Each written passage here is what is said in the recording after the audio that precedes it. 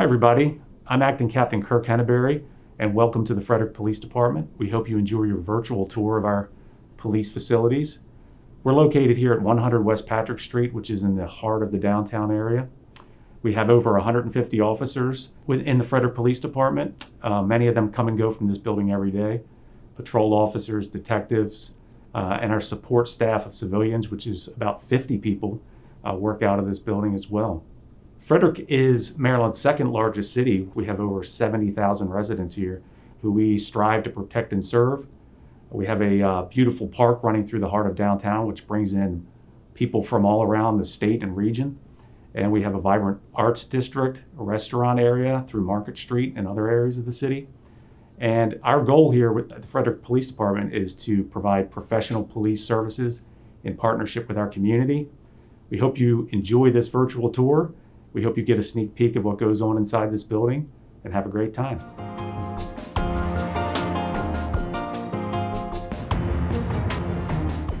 Hi, my name is Audrey Hillard. I'm with the Records Department with the Frederick Police Department.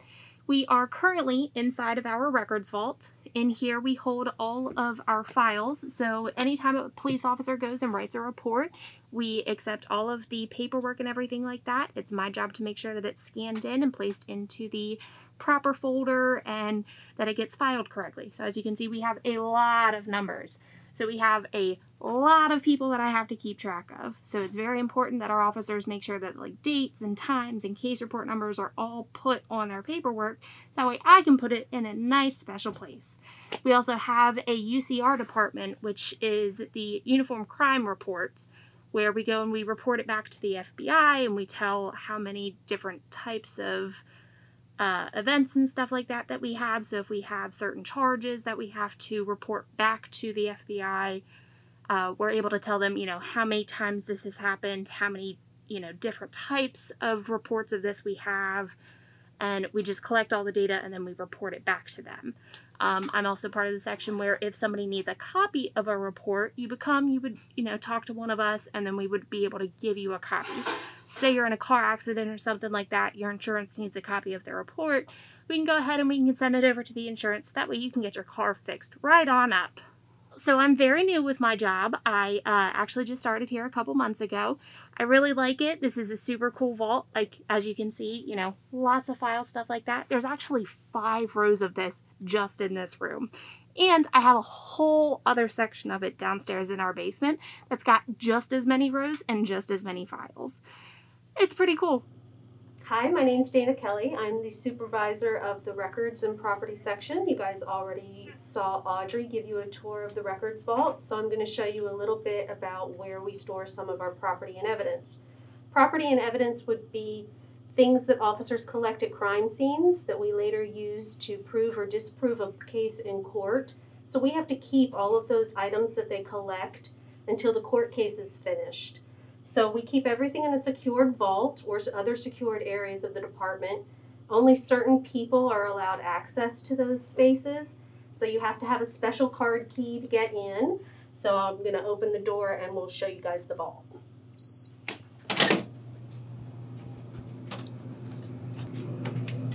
So when officers collect items at crime scenes, they have to package them in a certain way so that we can store them here on our shelves. So a lot of things we keep in these envelopes like this. And we organize everything by case number. So when the officers need to take the items back out for case, then they contact the property section and we pull the items off the shelves for them and they take them to court with them or to the trial. And then when they're all finished with everything, they contact us again and they let us know that, and then we can pull the items and destroy them if we don't need them any longer. So we get all kinds of things. We've had rocks where people have thrown rocks through windows. We've had officers collect rocks at crime scenes to see if they can get DNA evidence from them or fingerprints from them. We've had bones in our property room. We found some people found some bones recently and turned them in to us. It turned out that they were groundhog bones. They weren't people bones, so we were able to throw them away. But that's probably the strangest thing we've had since I've been here. One of the other things that we do, in addition to collecting items at crime scenes, Sometimes people will lose things and somebody will find them and they'll turn them into the police department. So if you lose your wallet or your car keys, sometimes people will turn those things into us. So we'll keep those. And if we can identify who the items belong to, then we'll send the person a letter and let them know that we have their keys or their wallet, and then they can come here and pick them up. So if you ever lose something important like your backpack or your computer here in Frederick, and you think it might have been turned into the police department, please check with us because we might have it in our property room.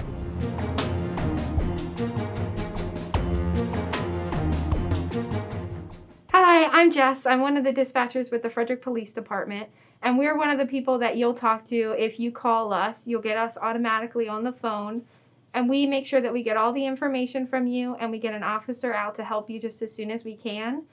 And it's really important that when you call us, or if you have to call 911, that you know where you are so that we can get help to you as quick as possible.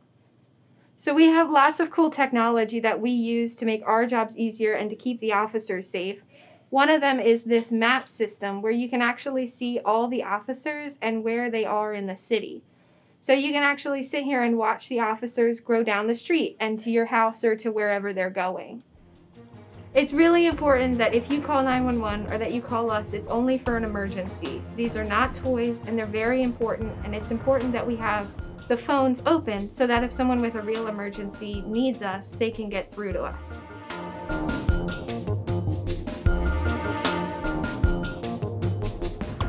Hi, I'm Sergeant Corrado with the Frederick Police Department, Outreach Supervisor and School Resource Officer.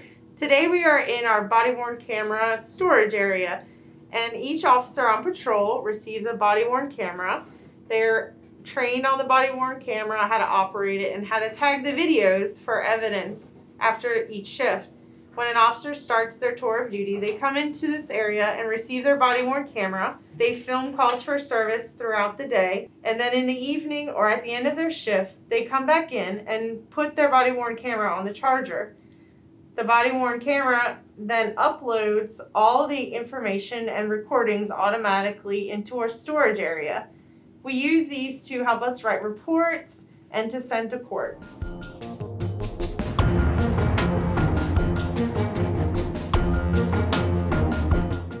Hi, I'm Danny. I'm one of the crime scene technicians here at Frederick Police Department. So the role of crime scene is we are called out to scenes after officers have gone and secured the area, and we are the ones in charge of collecting all of the evidence. So if we are looking for fingerprints or any, like, need to collect clothing or get DNA samples, that is our job on scene. And then we need to bring everything back here to the lab so that we can process it and hopefully assist officers and detectives in solving the crimes. So a few of the things that we use: we take a lot of photographs. We have to document the scenes fully so that we get a good representation of what happened and what was seen by officers on scene. And then we also, for collecting fingerprints, we use what is called latent print powder. It comes in many colors. This one, loving it, hot pink, it's my favorite. And we take a brush, dip it into the powder, tap a little bit off, or a lot, and then we just go around surfaces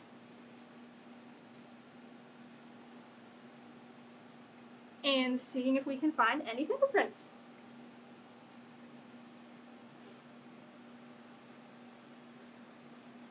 Some other stuff we do on scene is we'll collect DNA.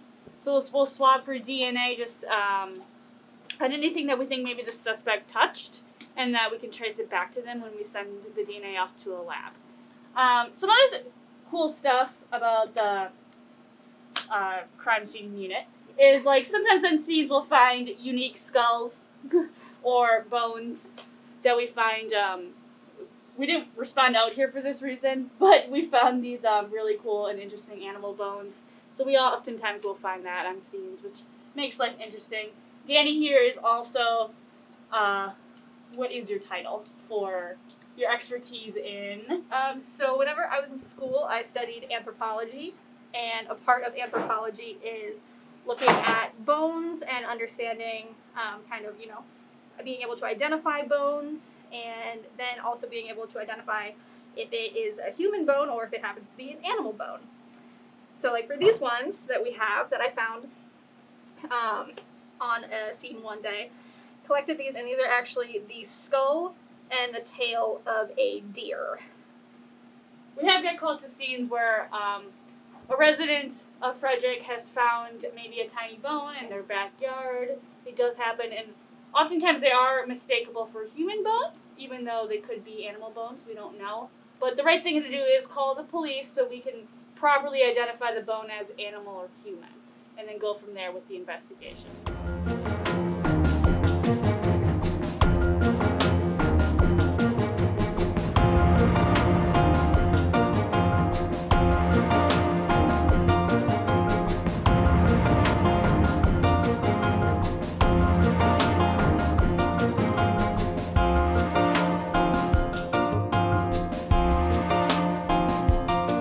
When we give tours at FPD, one of everyone's favorite locations is our cell area. These cells are very old, but we still do use them on occasion. One of the occasions would be to hold a prisoner prior to transport, or for processing of a prisoner. We bring in DUI arrests and we process them in a room nearby. We put every prisoner's property in a locked container, also in the room adjacent to this. So this area may be used to house a arrestee for a temporary period of time, but it's always everyone's favorite location to check out.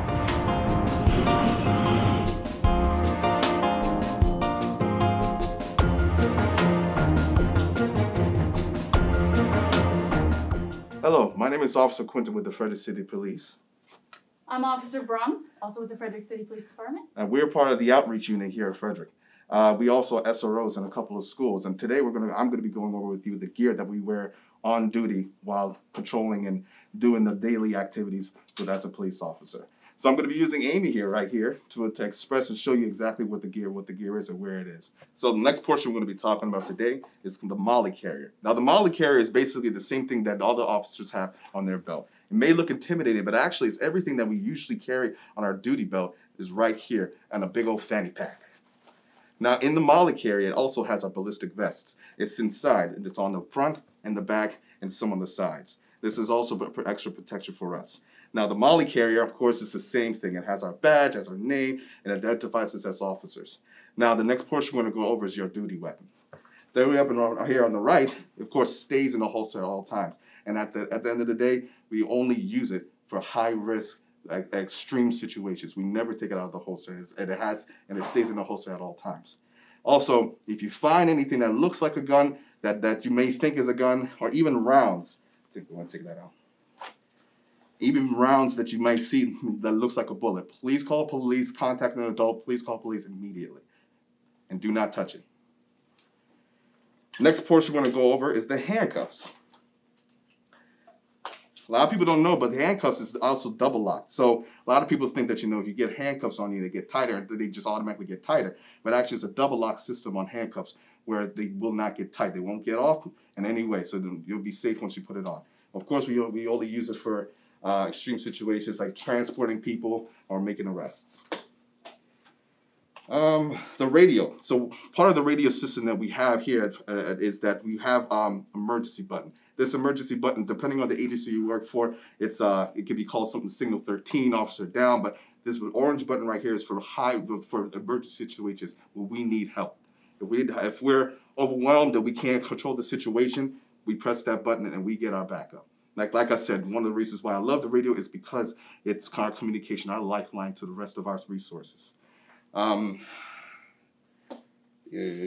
This right here is our extra holder for any equipment that we have. For example, a notepad, our phones, it could be anything, even an extra tourniquet sometimes people carry in there. It's good. It's a great resource to have on our Molly carrier. Right here is the expandable baton. The expandable baton can be used for many resources. People think it's just for, wacky people, but actually you can use this for high-risk situations like a vehicle accident. Someone's stuck in a vehicle and they need to get out, you can break the window to get in.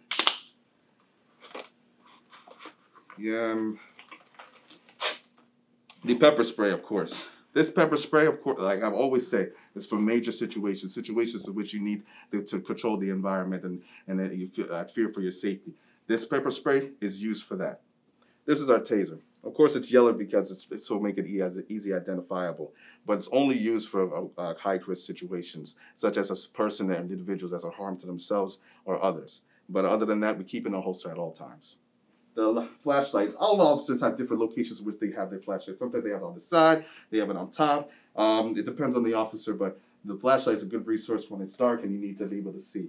What's surprisingly funny, crazy part is that, you know, the radio may be here, but you can wire the radio system to come over here. So she also has emergency button right here on this radio part, and she's able to adjust the volume and key up on the radio at any time, and that's a great resource to have. The tourniquet. The tourniquet also is a resource that we have. It's to stop major bleeds, not like a paper cut, but an actual bleed, and heavy bleed that you need to stop. The tourniquet is always supposed to go high in the arm or high in the leg to stop those bleeds. The higher it is, the more likelihood to save your life or save someone else's. Yeah. Of course, you know, officers have different locations in which they have their handcuff keys, but this is an example of one. Now, this handcuff key, of course, has the handcuff portion right here and the double lock system right here, and it can go anywhere. So she kind of looks like a pen on hers. It's nice.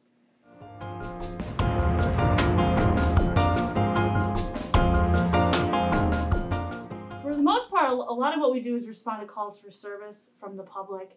And these can be from anything from like a missing person to a suicidal subject to an accident, or even like bigger things like a robbery or even like a shooting potentially that could happen.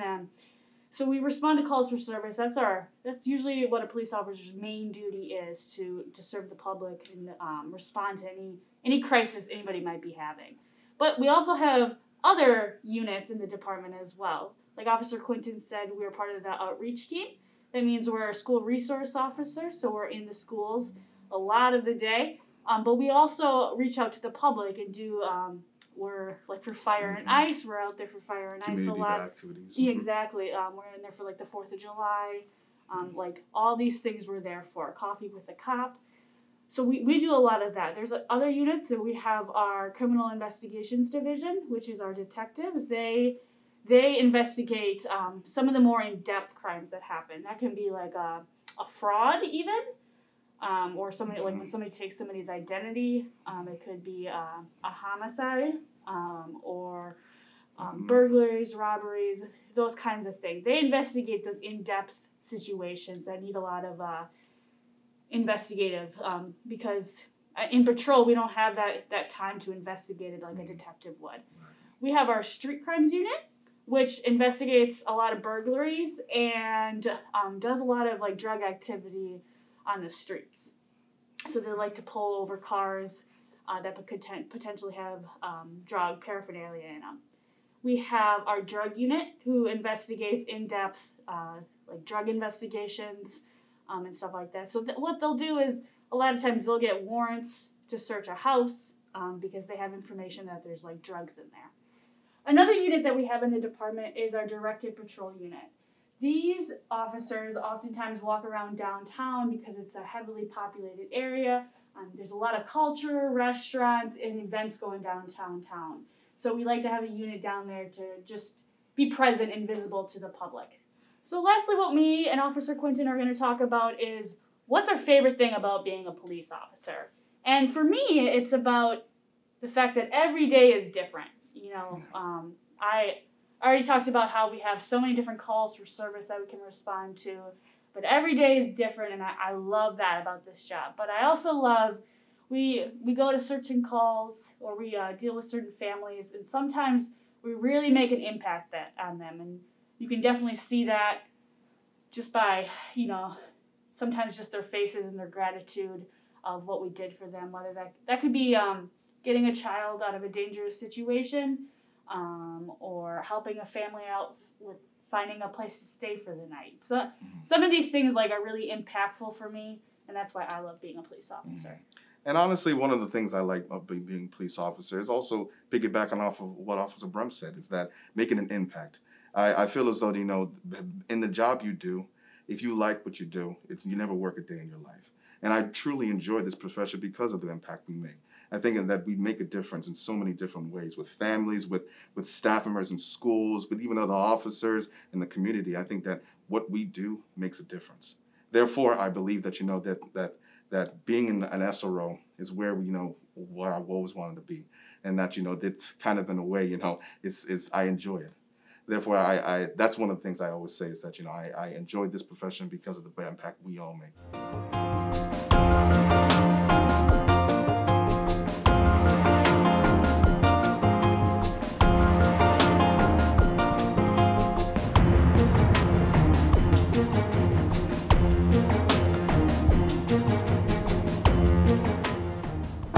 Hello, my name is Officer Duran. I'm with the Frederick City Police Department.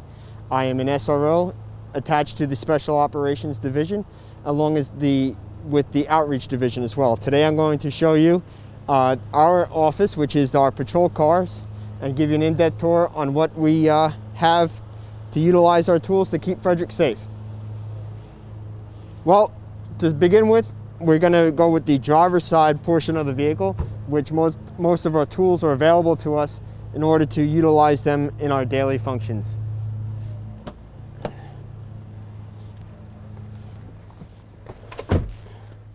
So welcome to inside of our office, as I would like to say.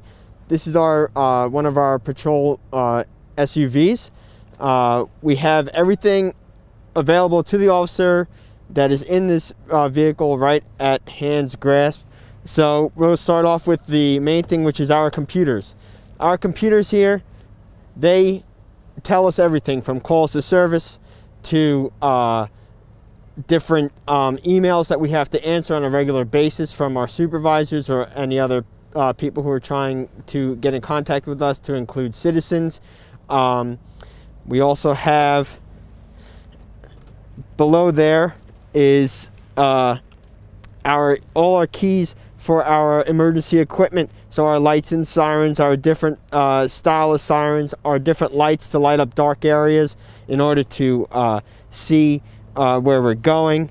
And we also have a secondary radio there. The secondary radio, some officers prefer to use it as their main radio until they get out of the vehicle, and some officers prefer to use it as a secondary radio, which is what I do. Along the same area, we have our flashlight, our radio mic, our scanner, and our printer. The scanner and printer are utilized to write traffic citations, and they print out right here once they are complete. The scanner is used to scan identifying documents such as registration or driver's license. And then we basically have a regular vehicle attached to the police stuff that we have in here.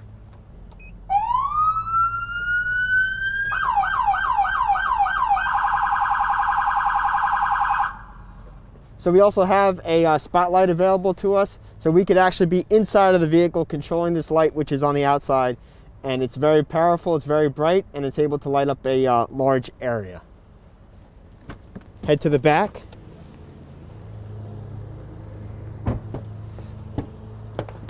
Welcome to the back of the vehicle. This is not the full back, but this is right behind the driver and the passenger seat.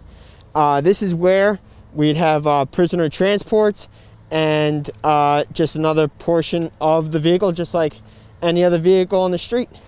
These doors, once they're closed, they cannot be opened from the inside, and the window does not function as well for everybody's safety involved. So this is a protection device here that doesn't allow anybody or anything to go in the back, or for any of the other equipment and stuff that we carry to come to the front, just in case that we are performing emergency maneuvers or having to go a little bit faster than normal to get to an emergency to help some people out. Welcome to the back of the vehicle, where we have more equipment that we utilize on a daily basis to do our jobs properly and to serve the citizens of Frederick. So back here, we keep a lot of equipment that's utilized every day to keep citizens of Frederick safe. We have some kits here that contain different breaching tools that we may need. We have some crime scene tape. We have a couple of bloodborne pathogen kits to assist us. We carry our daily papers here as well. We have a couple of safety kits that allow us to stay safe from the current pandemic that's going on right now.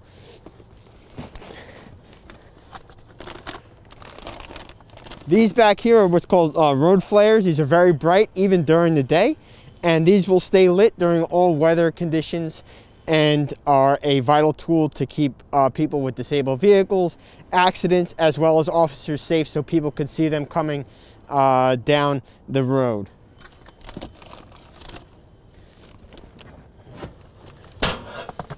This is a Slim Jim sort of thing to assist with opening doors up if a citizen gets locked out of their vehicle. And that is that. Pretty much back here, we just have some supplementary tools to assist us to keep the citizens of Frederick safe as we go out on the road.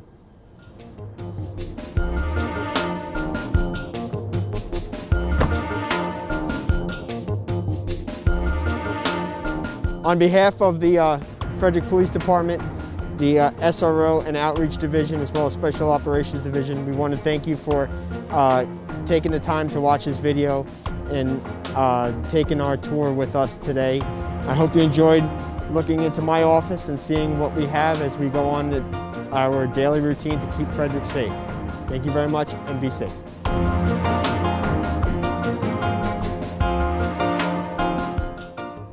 Hello everyone, I'm Officer Long with the Frederick Police Department, and this is K9 Odin.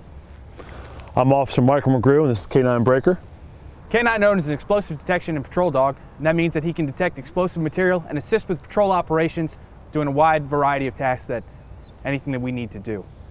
He's about 5 years old. He's a German Shepherd. I've had him for about 3.5 years now. He's my partner. He lives with me and my family at my house, so we spend all day together every day at work and our off time. This is K9 Breaker. He is a patrol like K9 Odin, but his odor is narcotics, unlike Odin's odor is explosives. He is 3 years old. He originally was born in Germany, moved from Germany to Florida, and then now Florida up here in Maryland, where I have him. He lives in my house, comes to me to work every single day. He's great with my kids. So when we received the dogs initially, the only thing that they know how to do is to bite, and they learned that overseas. So we had to teach Odin basic obedience. We had to teach him how to detect explosive odor, as well as to track human odor. They're definitely both play-driven. They love playing ball, whether it's in the backyard or rewarding from finding the odor they're supposed to find. Both of us completed a 12-week school with both our dogs and successfully passed a North America Police Work Dog Association certification to put us on the street. And we train twice a month for maintenance training, just doing all the stuff we were trained in that 12-week school. 12-week school. We get the dogs a couple of weeks for familiarization so we can get used to each other before we begin training. And all that's done in-house by our master trainer. When the dogs that work with us, we have these vehicles behind us here. Every canine handler has one of the vehicles. In the back of the vehicle, back where it says caution police dog, is a cage. He has access to water back there, and that's where he lives at during the street. Occasionally throughout the day, we'll get him out and use him on patrol, or we'll just get him out and play ball with him and keep him stretched out, that way he's not so cramped in the car all day long. We chose to have a explosive dog. We chose to have a narcotics dog. So that's the odor we start him out from the day one we start odor. Right. Once he's trained in explosives, he can't be trained in the other odors. Once Breaker's trained in narcotics, he can't be trained in the other odors. He will be a drug dog till he retires. I'm gonna put K9 Breaker away, and Officer Long's gonna demonstrate some basic obedience with K9 Odin here, and then I'll come back out with K9 Breaker and do an article search for you guys. Free. Plutz. Plutz.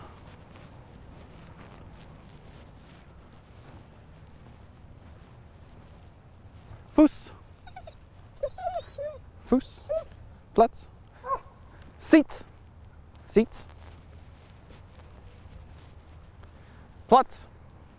Platz. Fuß. Fuß. Good boy. Fuß. Sitz. Odin.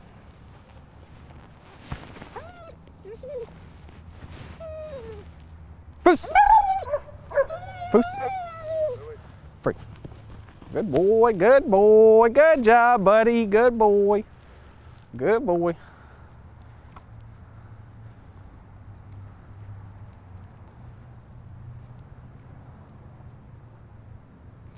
He's gonna do this thing where he spins.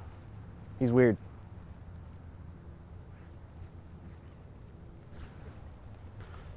Ouse. Ouse. All right, so K9 Odin is trained. This is his favorite thing in the world. He loves a ball. He loves a toy.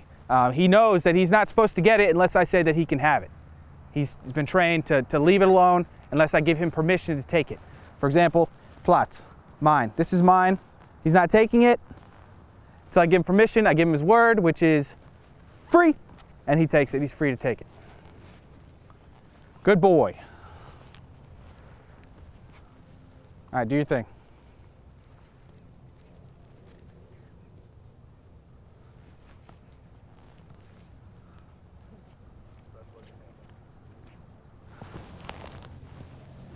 Those are German commands that I'm giving the dog. That's just what I chose. I knew some of them.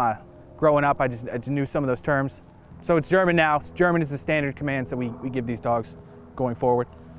For any new dogs that we're going to get in the future, mine. So like we said, they're both patrol dogs. One of the things Breaker can do for patrol-wise is an article search. This will be done anytime that we have to go find something in a tall grass or anything like that just human eyes can't see. We're asking Breaker to use his nose to smell the human scent off those articles. So for this demonstration, like I have a set of keys here. I'm just gonna toss them out here someplace. Got a little coin here. Toss it out there someplace. And I got a pocket knife here. Toss it out someplace too. Now I'm gonna ask Breaker to go find that with his nose. Once he finds it, he's gonna lay down right beside it, or right in front of it, and tell me where it's at. Search. See how his nose is on the ground the constant time? He's just trying to find that human odor.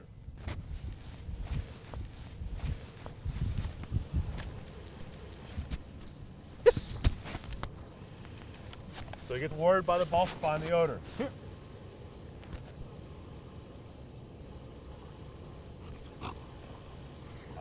Search. Found the one, I just told him to go find another one again. Here. Check.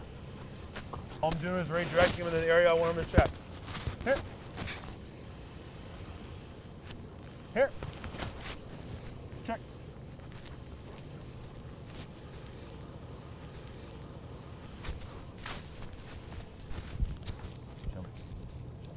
Yes.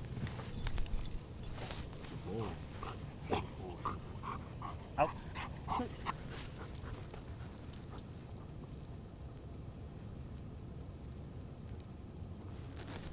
Odin is a German Shepherd. He's actually a cross. He's got a little bit of Belgian Malinois in him. And the reason that these dogs you see is typically are used as police dogs, so they have very strong drives.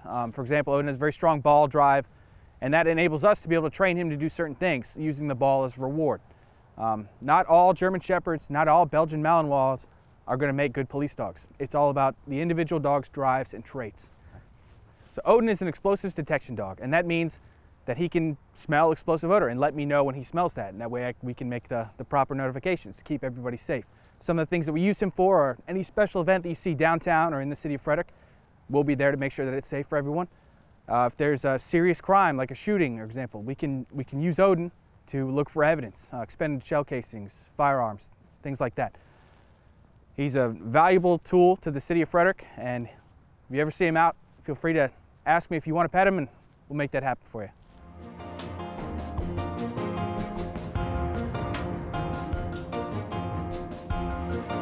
I wanted to be a canine handler from the time I was very young. I grew up around it. My father was a canine handler. I knew from very young that I wanted to grow up, I wanted to handle a dog. I became a canine handler in this department because I always wanted to be a handler. I grew up training dogs and doing dog agility with dogs, and this is kind of the best of my passion with my job, and I love to come to work every day with the dog.